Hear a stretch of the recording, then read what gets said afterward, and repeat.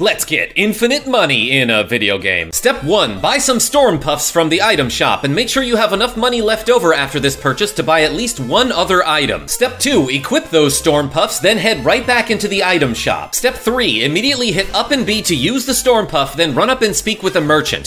When you get hit by the Storm Puff's electricity, you may notice that you have a little bit more control over your character than normal. Now select an item that you can afford, and when the merchant says buy it, hit down to highlight the no option. I forgot what step we were on, but now hold left to exit the shop, and you should see that your cursor is now highlighting the yes option. So hit the B button to confirm that transaction as the screen starts to fade when you exit, and when you enter the shop again, you should see that you've gained an amount of money equal to the cost of the item that you didn't buy. The timing can be tricky, so generally you want to hit the A button as soon as Shantae's nose hits the left border of the screen, and sometimes if you do it just a little bit off, you'll only get a portion of the money refunded. But anyway, try this glitch and tell your friends I'm great.